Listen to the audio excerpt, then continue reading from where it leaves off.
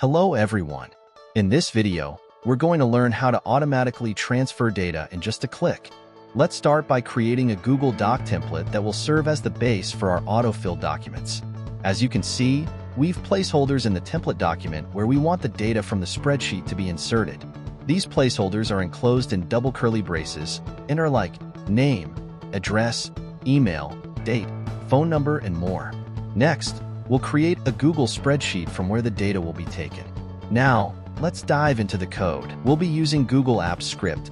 Now, just paste the entire code here. You will be getting this code in the description of this video. Click on the Run button. Allow all permissions as required to run the code. As you can see, our code has been executed successfully. Now, let's go to the spreadsheet we created. As you can see, we have Outright Store button created here. Just click on it, and then click on Show Sidebar. You will see a sidebar form has been created on the right side of the sheet.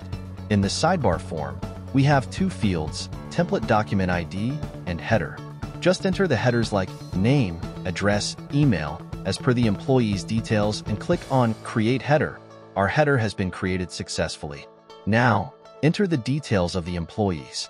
We have to enter the document ID in the field. For this, you can get the document ID from the URL section. Just copy it and paste it in the place. Now, click on the Submit button in the form and boom. The details of the employee have been filled automatically from the Google Spreadsheet to the template document. Let's check for other employees too. As you can see, it's working the same for each employee's data.